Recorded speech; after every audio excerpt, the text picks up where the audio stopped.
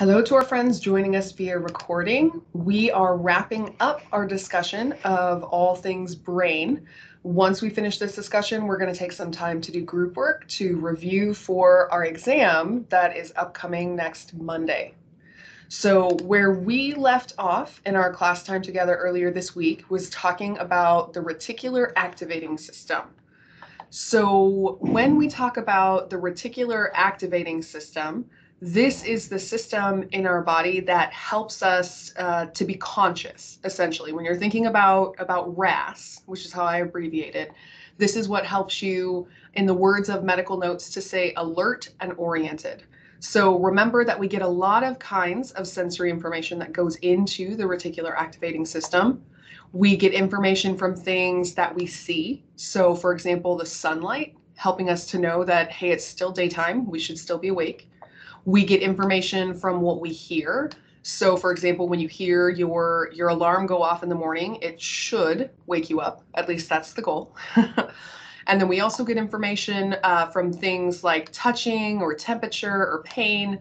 Those things feed into this system to allow it to send information to the rest of your cerebrum, which, if you remember from class on Monday, I said was kind of the part of your brain that makes you human.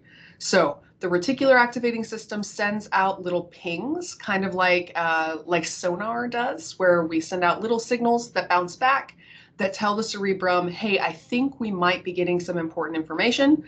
Let's make sure that we're alert. We talked about, though, the last thing we talked about on Monday was how there is one type of sensory information that does not feed into this system that's really important. What was that one kind of information we talked about on Monday that does not feed into this system? What do we not have talking to RAS? Yeah, exactly. Several of us mentioning in the chat, what we do not have going into the reticular activating information or system is information related to smell. There's no smell information going into the system, which is why the connection we made was to smoke detectors. If you were awake, the first way that you would know that there's a fire is you would smell the smoke. By the time we could see the flames, by the time we could hear things popping or we feel the temperature of the flame to wake us up, that's not long enough to get out. So if we create some auditory impulses, if we create some visual impulses to get you awake and get you out of the house, that's what it's helpful for. So the reticular activating system makes you conscious and makes you alert. Let's talk about the opposite of the reticular activating system, and that is the pineal gland. So I'm going to put a note here in the chat. The pineal gland is what we're going to talk about next.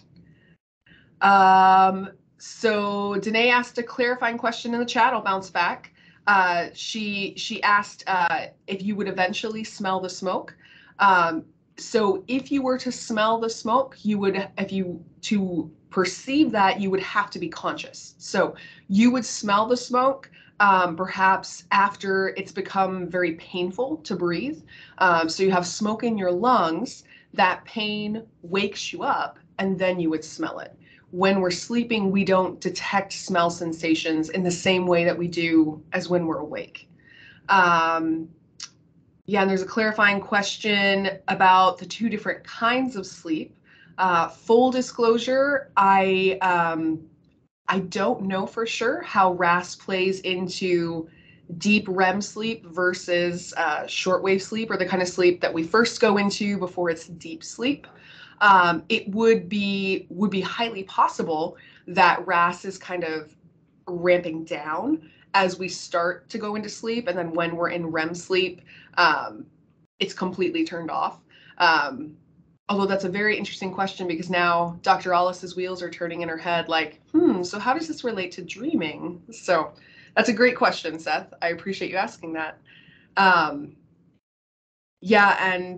Danae is mentioning that the reason she asked about the smell is because of a situation that that her grandma went through, where she didn't smell the smoke. And it's absolutely right that you would not smell the smoke from a fire unless you were conscious, because that kind of information doesn't feed into the brain to wake you up. Once we're awake, we can absolutely activate. If you remember in class on Monday, we talked about the primary sensory areas. So the primary olfactory area would be what would smell those smoke smells, but it's turned off when you're sleeping because the cerebrum kind of in many ways will kind of power down what isn't needed when you're asleep. So yeah, great clarifying questions.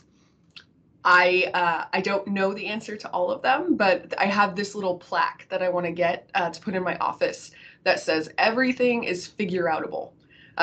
We may not know everything, but we can figure it out. So I love that we're chatting about these things together. This is great. All right, so RAS keeps you awake. The pineal gland puts you to sleep. So we're at the time of the semester where I think we can probably all relate to my friend right here, falling asleep in the middle of the day on top of your anatomy study stuff, right?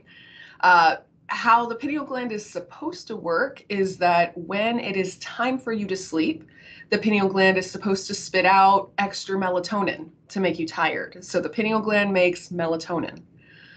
As you are sleeping, when we get closer to time to wake up, the secretion of melatonin is supposed to go down. If we are chronically tired, that may not happen. The melatonin may stick around a little bit longer than it's supposed to. So melatonin helps us to kind of calm down the reticular activating system and get some rest. We can have issues with the pineal gland, not only when it's the end of the semester and we're exhausted, but also when we travel. So jet lag is a problem when your pineal gland is synced up to the time zone you used to be in, but it's not the time zone you're in now. So it's making a bunch of melatonin at times when you're trying to go to be awake, or it's not making any when it's time to sleep. So one of the ways that we can actually treat jet lag, is called bright light therapy. And all bright light therapy is you literally sit in front of a bright light and look at how happy it makes you. Like, she is so happy with that bright light. So I think that I need a bright light in my life. That with a little bit of coffee apparently will just solve all my problems. So bright light therapy, how it works kind of on a deeper level, is the wavelengths of light that are in this bright light mimic the wavelengths that are in sunlight. So when we expose our body to the sunlight, it tells our brain, oh, this is time to wake up. So that's why a lot of times when you travel, they say, hey, stay awake until it's bedtime in the time zone you end up in, because that'll help your pineal gland get back into order.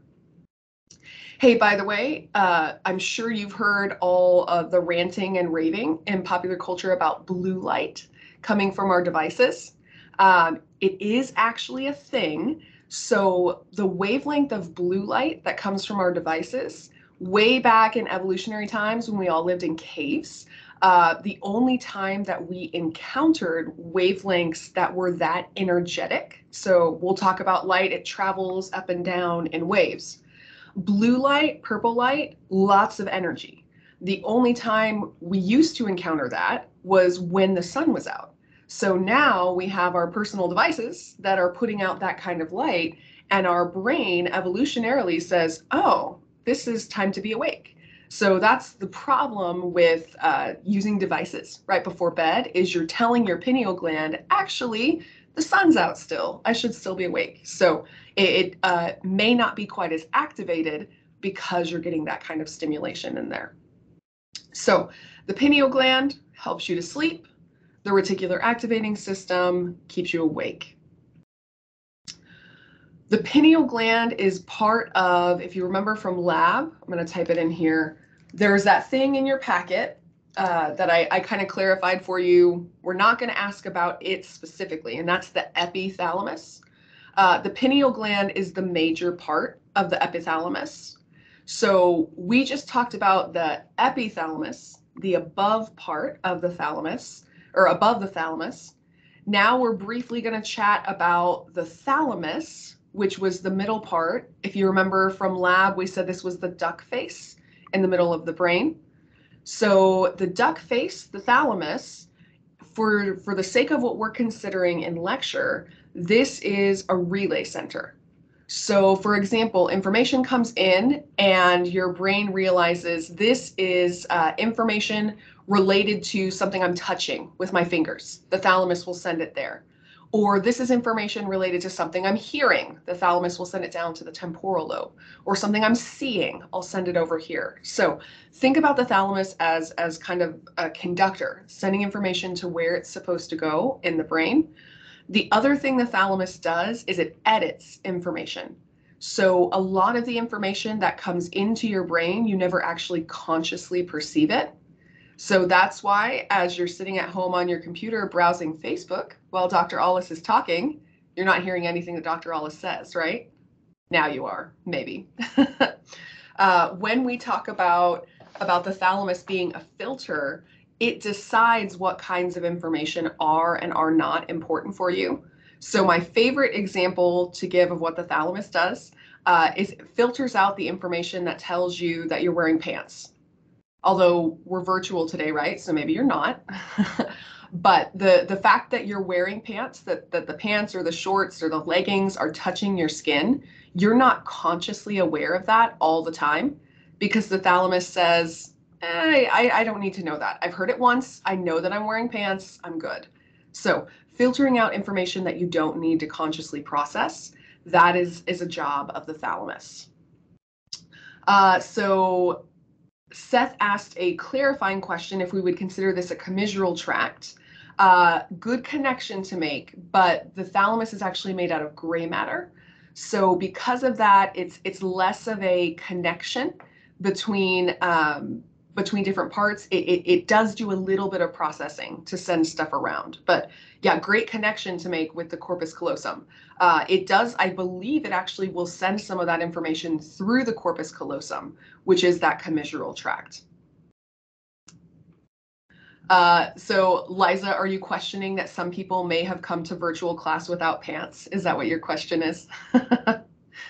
For the record, Dr. Aulis is on campus and I am definitely wearing pants. But hey, let's be real for a moment here. You know what I'm not doing is I am not wearing my shoes. I totally took my shoes off, not gonna lie. But that's the other example I give when we're in the lecture classroom. I will mention, hey, you all are wearing shoes and you didn't notice that until now. Well, Dr. Aulis is not wearing her shoes. Yes, but I am definitely wearing my pants for the sake of Liza and everyone in class. I would like it to be known that Dr. Aulis is definitely wearing pants to virtual class. You are free to wear whatever you'd like. All right. So I'm throwing these back up. We did look at these before when we were talking about functional MRIs, just to show you the role of the thalamus in sending information to different places. So we talked about how you use way more of your brain when you're thinking than when you're speaking. But if we're using a bunch of different areas all at the same time, we have to be sending information throughout the place and bringing that information together. We talked a little bit about this in lab, not so much in lecture, but the frontal lobe of your brain is where you do processing and thinking and planning. So taking information, for example, from what you've felt, like physically touched and experienced, along with maybe things you're hearing, and putting that together to figure out how to respond. The thalamus would be heavily involved in that, bringing information together to use different parts of your brain. So just a visual representation for you of how information goes to different places. In addition to those tracks, the association tracks, we'd use the thalamus to sort it out. All right, so we've talked about the cerebrum, which is what makes you human. We just talked about the thalamus and the epithalamus that do things like sorting and melatonin secretion. Now we're going to go down into the brain stem. And remember from the beginning of this lecture that the brain stem is where we do all of our basic life functions. Specifically, most involved in a lot of those basic life functions is the pons and the medulla. So we know from lab that the pons is important in setting our breathing rate. So it has a thing that you'll talk about in A&P2 called the pontine respiratory center. I'll go ahead and add that in here. Pontine respiratory center.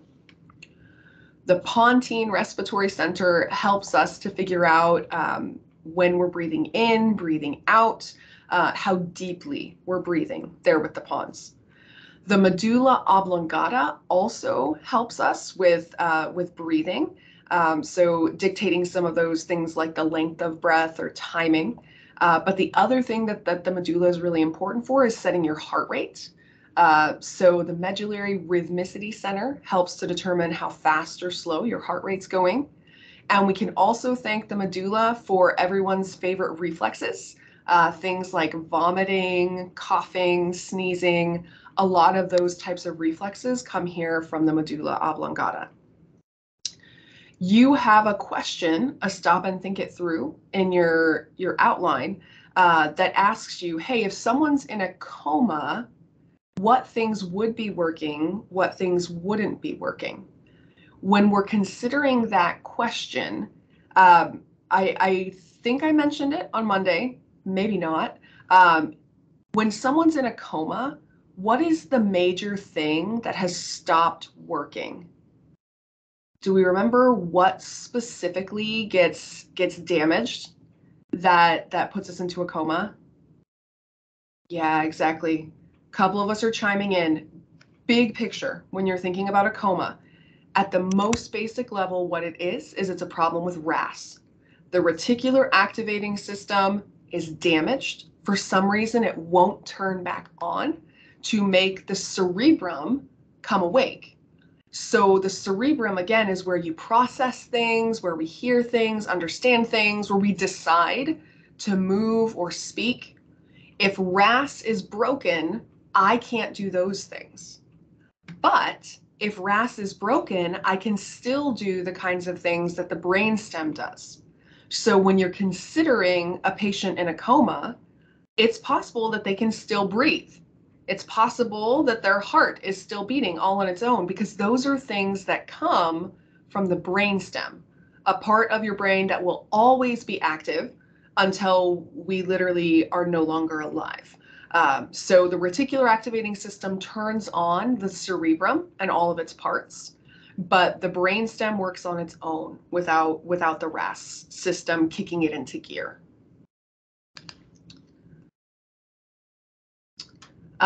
Yeah, so Danae asked a very interesting question. I get this question a lot, is if you're in a coma, can you hear things or can you not hear things? Or can you hear them and not process them? And that's an excellent question. I've heard mixed stories about that. Because sometimes you hear about someone that's been in a coma for 15 years, and when they wake up, they say, I heard everything, I remember it all. And then you have some people who are in a coma that don't remember anything at all. I suspect it would have to do with how much your reticular activating system has turned off. So how much it is or isn't activating certain areas. Generally, when we're thinking about a person being in a coma, a lot of what we're looking at to determine if they're in a coma is the functionality of their frontal lobe. So can they communicate with me? Can they move their body? Can they do those kinds of things? It would be possible, yeah, like Seth kind of mentioned, it'd be possible maybe it's just the frontal lobe that is not functioning, that RAS isn't talking to, but maybe the temporal lobe still is. Or maybe the parietal lobe still is, so they're still feeling things. Or maybe they're potentially collecting some visual information. But if the frontal lobe is shut off, they wouldn't have the ability to communicate, the ability to process, to move. So in a situation like that, I would suspect that some parts of the brain are still working, but the frontal lobe would not be. And that's why we're perceiving them as being in a coma. But yeah, like I said, I hear mixed stories as to whether or not people hear you. Some people definitely do. When they come out of their coma, they tell us that. So very interesting application of RAS and a coma, how that might work.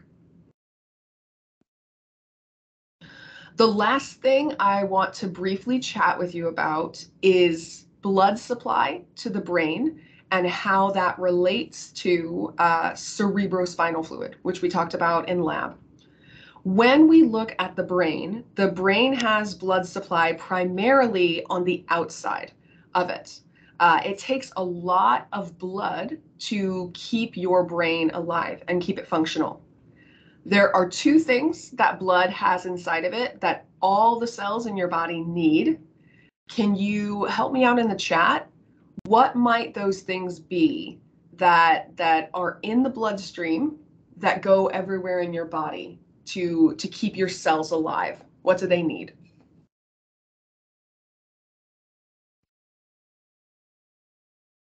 Yeah, exactly.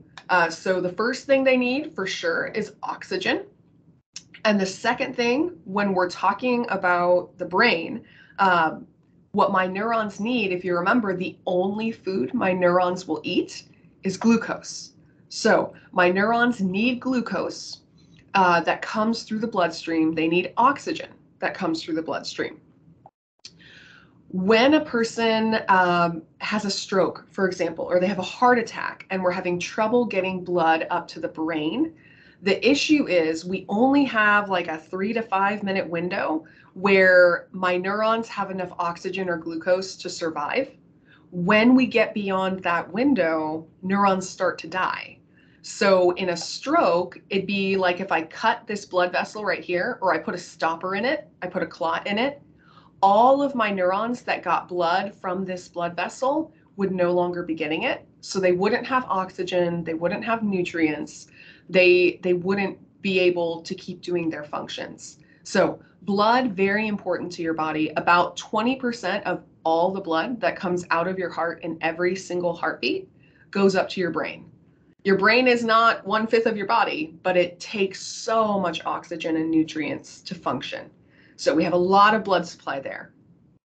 But hey, most of the blood vessels that are up there are a type of blood vessel that we talked about way back in lesson number 1. We talked about the kind of blood vessel that would not let things leak to make sure that no bacteria or viruses get into your brain. Do we happen to remember what we called the kind of blood vessel that did not leak? Which kind of blood vessels do not leak?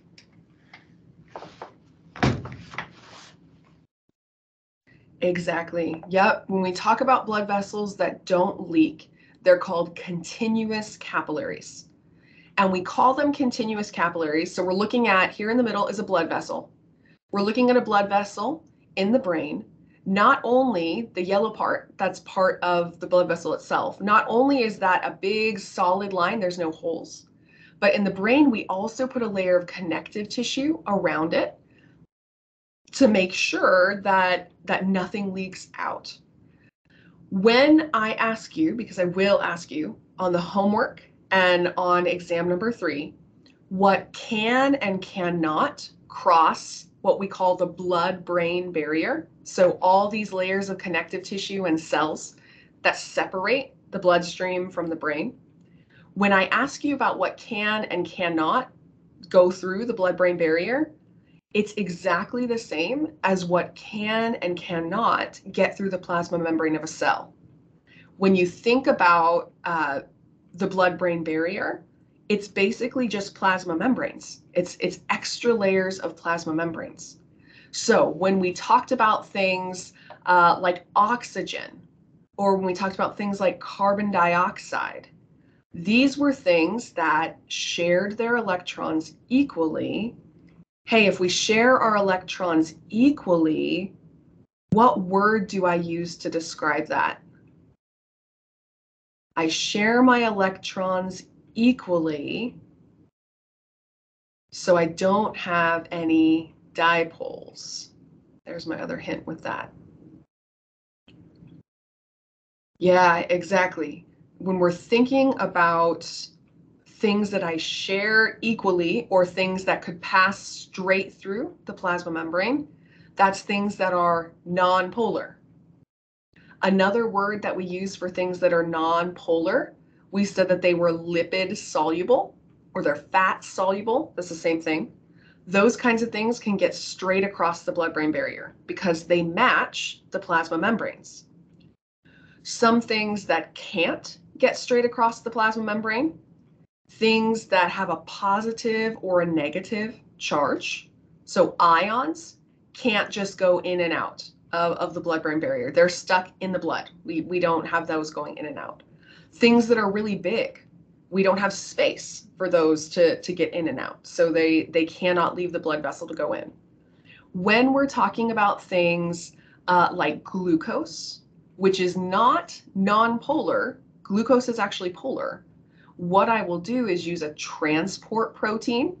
So remember we talked about things like channel proteins or things like active transport, so carrier proteins. I could use that for glucose. I could use that for any polar or charged amino acids. So if you're not nonpolar, if you're not fat soluble, I'm going to have to use a protein to get you out of the bloodstream and into the brain, just like I had to do when we were talking about getting things across the membrane. So when you look at questions about the blood-brain barrier, again, just remember it's basically two plasma membranes that are squeezed together. If I can get across the plasma membrane, I can get across the blood-brain barrier. By the way, the blood-brain barrier is problematic in medicine if someone has an infection in their brain. We cannot give antibiotics that would travel through the bloodstream because they won't get across the blood-brain barrier. So antibiotics, antifungals, antivirals, if we're trying to get something into the brain tissue itself, we cannot just use the bloodstream for that. We're more likely to have to put it actually into, if you remember from lab, the thing called the subarachnoid space, where it's the meninges that go from the spinal cord up to the brain. To get things to the brain, I have to find a creative way to get past that blood-brain barrier. So the blood-brain barrier is continuous capillaries. The other kind of blood vessels that we have in the brain are those things from lab that we talked about called the choroid plexus. The choroid plexus is not continuous capillaries. These are actually leaky blood vessels that we find in the brain. The reason we want them to leak is because this is how I make cerebrospinal fluid.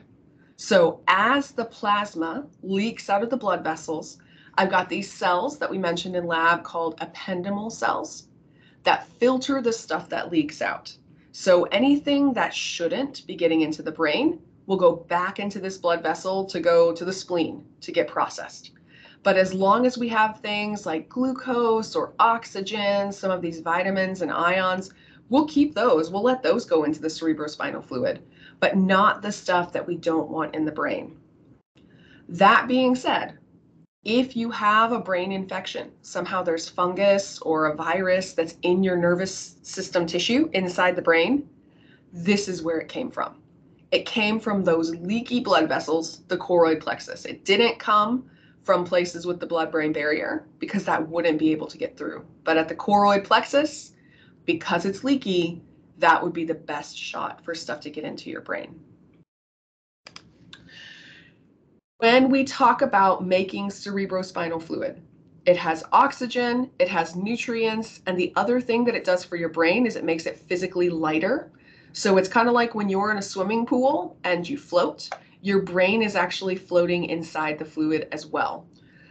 We mentioned already in lab the different places where the fluid goes. So a quick reminder for you that we start with those big lateral ventricles that are in my two cerebral hemispheres. We use that thing called the interventricular foramen to make stuff leave the lateral ventricles into that big third ventricle, down through the cerebral aqueduct, and into that fourth ventricle, which from there, like we saw in lab this week, or we will see in lab this week, goes down into the central canal in the spinal cord, or out into this space where I'm going to recycle it when I'm done with it. So we have choroid plexus. You can see them here in red. We have choroid plexus in all four of my ventricles. I'm constantly making cerebrospinal fluid in all of these places. And I should also be constantly draining it out of all of these places, either into the subarachnoid space or down into the spinal cord. If I am not draining it like I should be, I can develop a condition called hydrocephalus. Put that in the chat for us. Hydrocephalus. Hydrocephalus literally means water on the brain, but this is not a water problem. This is a problem with cerebrospinal fluid. So in hydrocephalus, cerebrospinal fluid builds up inside the ventricles. When we talk about the skull of a baby or a toddler, there's something that babies and very young children have that make it, as we can see in this picture, for there to be room for expansion for that extra fluid. Do we remember what we had in the fetal skull or in a baby skull that allows it to expand, like we see here with all that fluid pressing it out? Yeah, exactly. Several of us commenting in the chat that remember that the baby skull or the fetal skull has fontanelles. Fontanelles are the ones that are made out of protein fibers. So the protein fibers allow us to have a little bit of stretching and a little bit of growing space. So hydrocephalus, 100% we would treat it in an infant, in a toddler. We can treat it by creating a shunt, which is a tube that'll go from the ventricle, usually down into the abdominal pelvic cavity. That's typically how we treat it. It's dangerous, but very treatable in babies and toddlers. It's often fatal in adults. Almost all the time it's fatal in adults.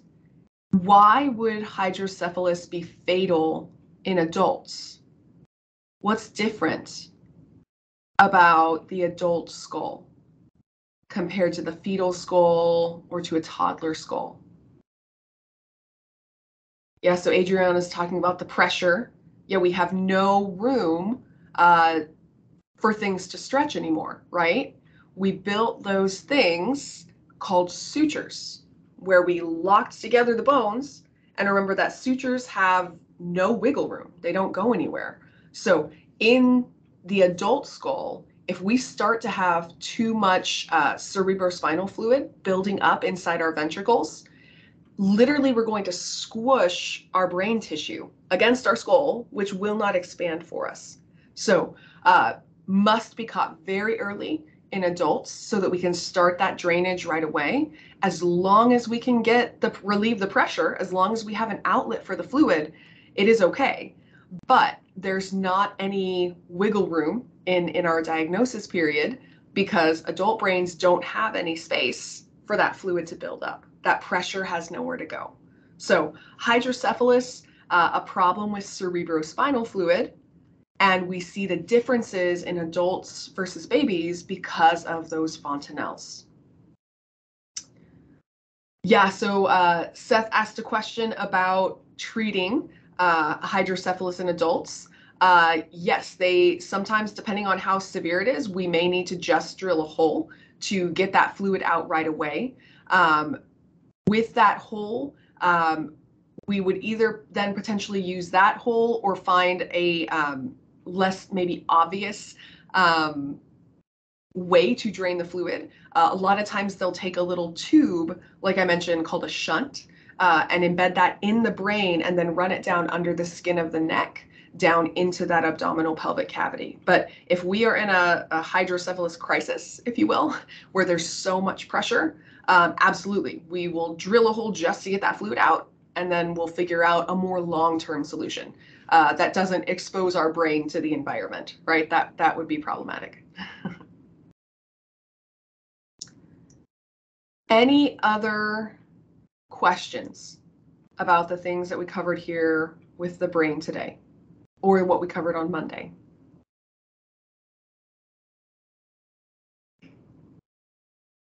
Or shoot me a thumbs up or some other emoji to let me know that you're tracking with me.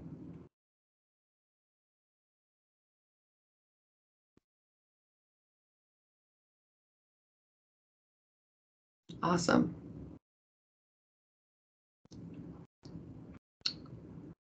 Liza asked about the number of milliliters on the cerebrospinal fluid. I know that's in the guided lesson. I'm afraid I'm going to quote it wrong. For some reason, 150 to 200 sounds right to me, but it has been a little while, full disclosure, since I looked into that number. I don't know if anyone caught that from the guided lesson. How many milliliters of cerebrospinal fluid do we have? Did we catch that?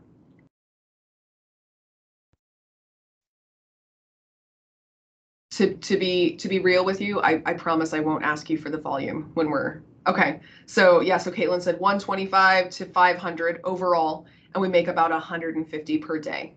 Yeah, perfect. Yeah, that sounds about right, Seth. Whatever the guided lesson said is absolutely correct. Like I mentioned, I haven't reviewed the volumes, and I promise I'm not going to ask you when we take our exam on Monday.